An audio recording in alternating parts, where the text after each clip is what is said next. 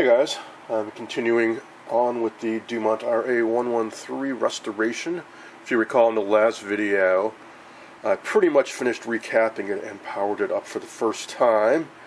And after a bit of tinkering, I got a trace on the CRT, but not a raster, just a horizontal line. So the first thing I want to do is fix that vertical. So I figured one place to start, which for the troubleshooting, is to check the tubes. There are two 6SN7s used in the vertical circuit, one for the oscillator and one for the output. So I'm checking them right now.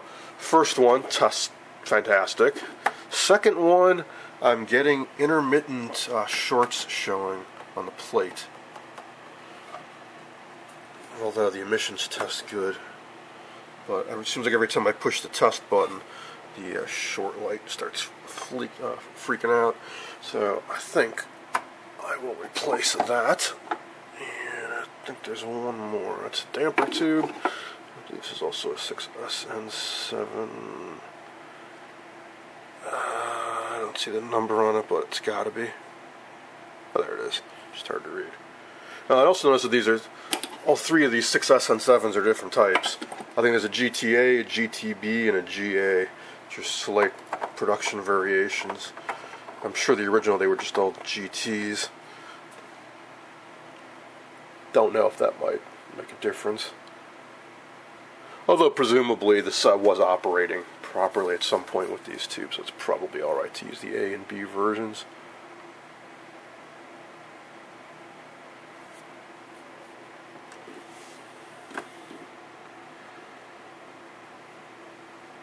I recall the owner of this set said that all the tubes had been replaced, but who knows.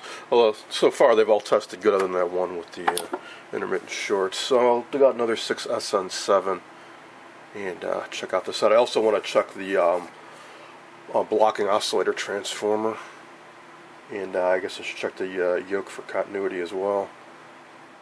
Unfortunately, that made no difference. Still just have the trace. If you're wondering why it looks so horribly out of focus, as I think I mentioned in the earlier video, it's because this touch CRT is self-focusing, but there's also a focus electromagnet on here, and that's messing it up. I hooked up my scope to the vertical oscillator and I got nothing. That is pin 1 right here. So I'm going to start checking the voltages. Right now I've got my meter on this bus here, which should be minus 55, and that's about what I got. Now I checked this blocking oscillator transformer, and I got weird readings. On this side where it should be 1310, I got about 168. And on the other side, I got about 900 ohms. So that seems kind of odd. One thought that occurred to me is they might have this backwards on the schematic, and this is the 168 side, and this should be 1310, and there might be some other stuff in parallel with this that's pulling the resistance down, although, well, there's nothing else going to pin 3 except the tube, so it should be okay to check that resistance in circuit. And this one's just got a cap on it, so, I don't know, that could be bad, and if that's bad, I'm sunk until I could find a replacement. Another thing that could be a problem is this cap, which is this big square guy here. I'm not sure if that's mica or not. I guess I could check that guy and maybe just take it out of the circuit and temporarily clip in 0.01 microfarad film cap or something, just to see if I can get this oscillator running. According to the parts list, this capacitor is a mica, and I'm going to assume it's okay for now, because there's a bigger issue. I checked the voltages on this oscillator tube, and the cathode and the grid are alright, but I've got about minus 55 volts on the plate, which it should be 70. Well, if you trace that around, it goes through this fixed resistor and then a variable size control over to this bus, which goes around and around, eventually over to the flyback. That's what they call the B+ boost. The normal B+ supply for the rest of the set isn't quite enough voltage to drive the vertical circuitry, so they steal some off the flyback. They don't say exactly what it is on here, but I'm guessing 600 volts or thereabouts, which is more than an electrolytic capacitor can normally handle, so they put two in series here. So, could be an issue with that flyback pickoff, or could be these caps.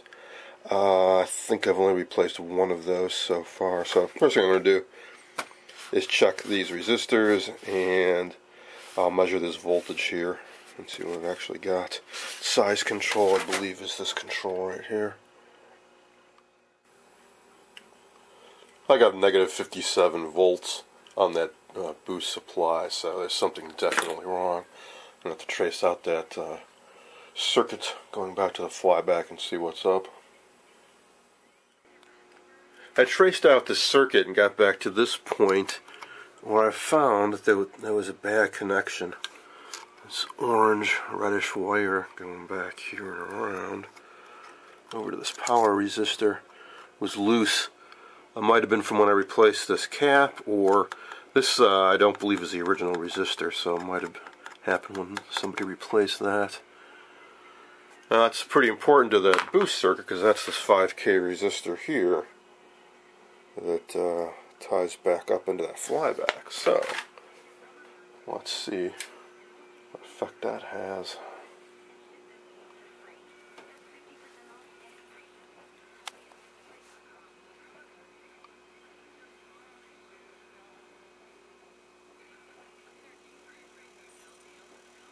Alright.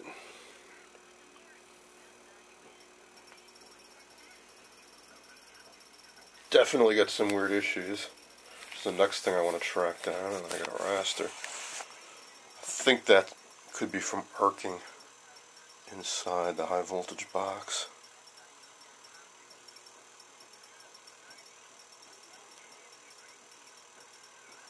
It's true because the yoke is a bit off.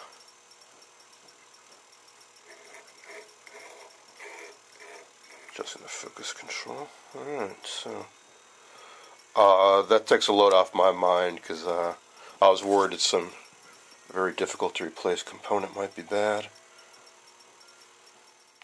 Before I dive into that high voltage box though, let's see if we can actually get an image on there. Now these sets use an odd antenna jack. I think it's actually 75 ohms impedance that feeds into this coax here. It's kind of like an RCA jack. Every other set I've got has two screw terminals on the back, or 300 ohms impedance. So I don't know that I've got anything handy that I can put in there. But I guess I could, maybe a banana plug will fit. Not quite. Well, I'll find something. I ended up just sticking a test probe lead in there. It'll do for now. Alright, so, let's see if I can actually pick anything up.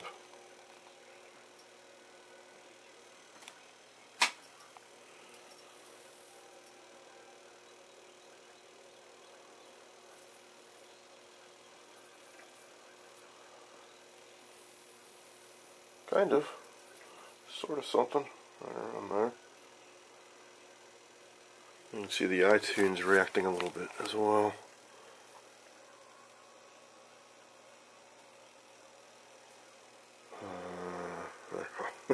Didn't have it in frame.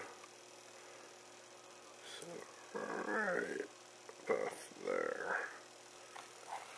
And I'll try fiddling around with the hold controls and contrast and stuff and see if maybe we could look any better. I adjusted a slug on the horizontal oscillator coil, so I've got a better horizontal hold now.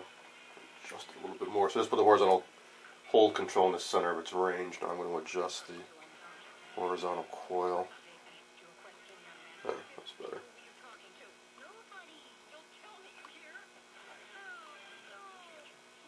So I'm itching to see if we've got any sound. I'm going to see if it's easy to get the speaker out of the cabinet. So I'll be up here on the workbench.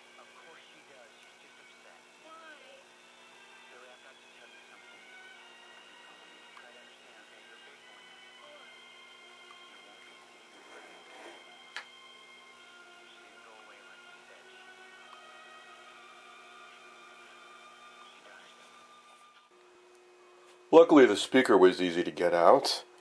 And if you're wondering why didn't I just clip in any old speaker, well, the output transformer is mounted on the frame, so I really needed to get this up on the workbench. Alright, so let's give this a try. I keep reaching over here because every other set I've got, pretty much the volume and power is over here, but on this set it's this knob. And on the outer it's the horizontal hold, which just seems like a weird arrangement to me, but that's how they made it.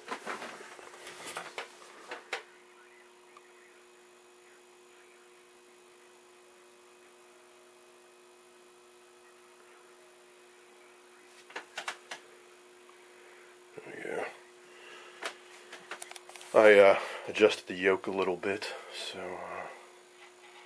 the picture will look a little better. Well, don't hear anything. Oh, there we go.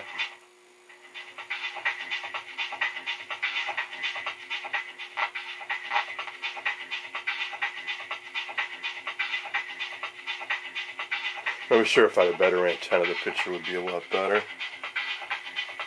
It would sync better.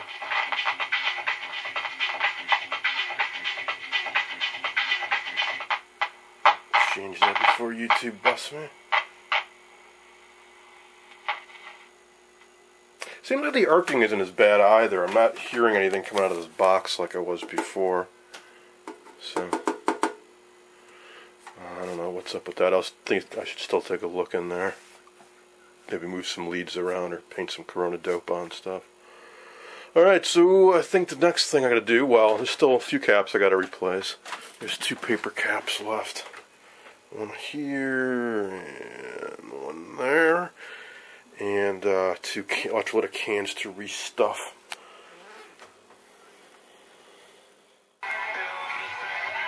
It turns out that, yeah, an RCA plug fits very nicely on the antenna input. Fortunately, I have nothing that I can plug that into, so all I did is I just took the center pin of the other end of the RCA with an alligator clip. I got that going to the RF output of my over-the-air converter box. So that's the over-the-air channel 6 broadcast. Let's see if we can pick up my converter box, which is probably in channel 3 or 4. It's on 4. There it is. So, tuning dial seems to be a bit off because it's probably in channel 3. And as so often the case with all my vintage sets, they hate the audio output of that converter box. I'm not getting any sound at all. Try flipping this to the other channel.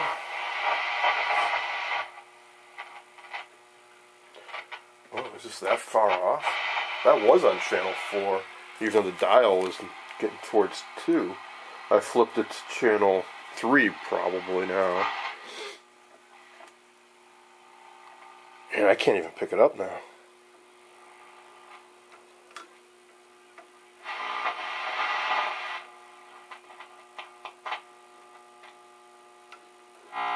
Huh. That's kind of weird. Go back to the other channel.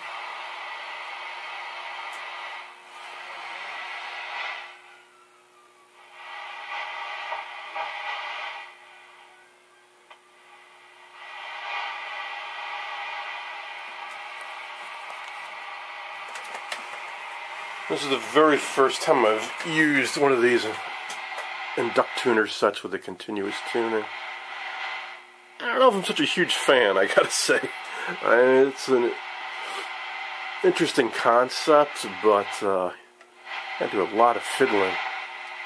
It's so much easier to just clunk, clunk, clunk to get between the channels. Like if you want to go from channel 2 to 13, you gotta crank this thing all the way around.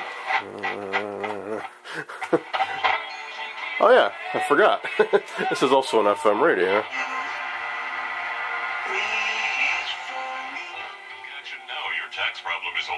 That sounds really good.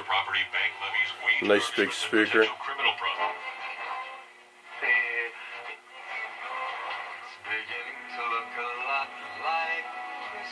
Great reception, too, considering I really have not much of an antenna over there.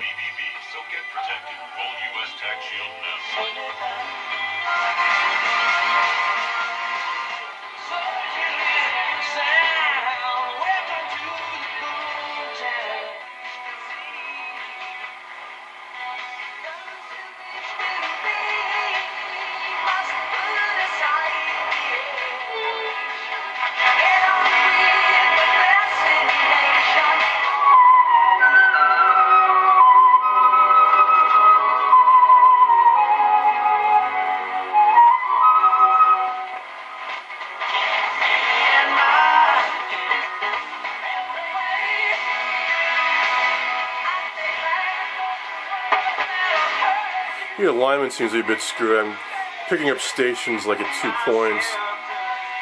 So it's there. It's here again. The alignment instructions for this set are brutal.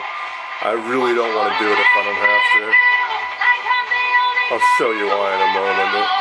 And it's probably the most complex alignment instructions I've seen to date.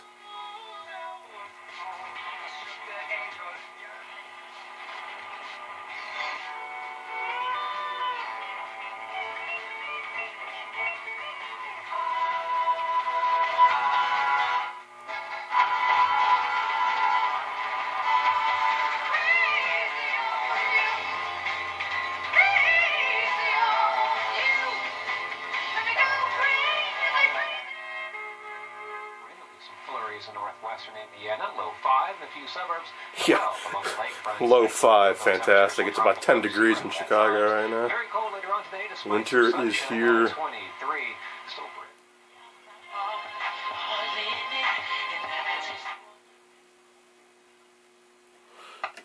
and now finally we can get over to the TV channels again, and finally there's channel 13.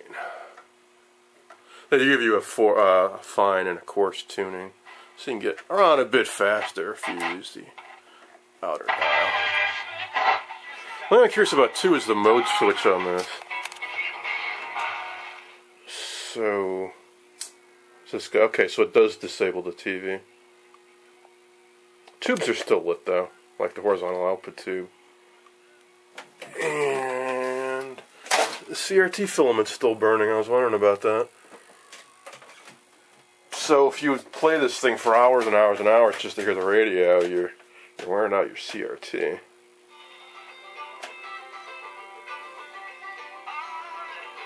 And it's back to TV mode.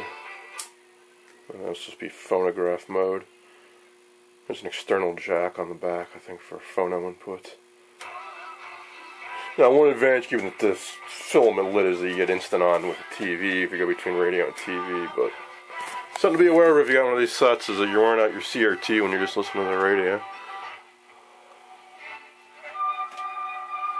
And my understanding is that with this iTube, it's not as useful as you might think. I think the one bar is always fixed, and the other one moves a bit when you tune, and that's the way it's supposed to work.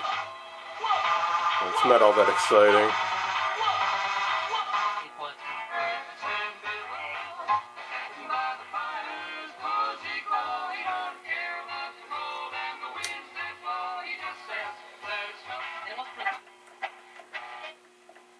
I wish I had another signal source in here. It's convenient to use so I can actually... Well, if the radio sound is working that well, I'm sure the TV sound does too, just not with this signal source I'm using right now. It's weird though, there's absolutely no sound coming through at all. Makes me wonder if this box might even be muted. I'll grab the remote control and make sure it's not. The volume was at about 70%, but it definitely wasn't muted. I jacked it up all the way and it made no difference. Still zero sound. So I'll leave that aside till I get a different signal source hooked up. But what I'd like to do now is try using a full-size 17-inch picture tube. This is unmarked. It's a tube I got off of eBay just on a gamble, on a whim. I think I paid $30 for it. It's a rebuild. You can clearly see this glass has been melted here. And the getters look like hell, but it does test okay on my CR70, but I've never actually hooked it up to a set, so I figured this would be a good time, because I want to see how good the picture can look on a real CRT without this focus issue. Alright, let's give this a try. Got it propped up as best I can. Stuck some rags under the yoke to kind of hold it in place. And let's see, yeah, filament's lit. I'll have to adjust the ion trap magnet. I'm sure.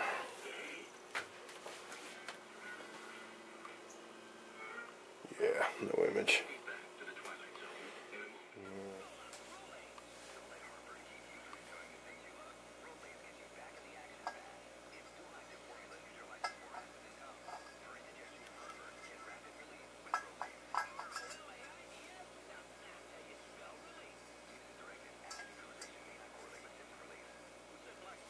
Grr, that's no good. I'll run the whole neck with the magnet and I got nothing.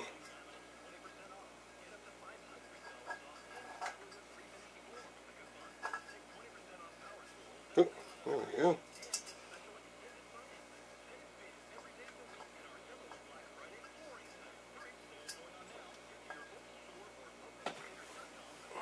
Let's see about that focus.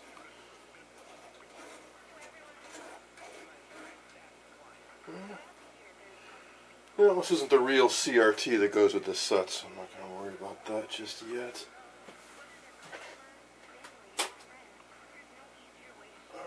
Line voltage is a tad low too. I'm going to jack that up. Line voltage can have some impact on B plus in the whole operation of the set.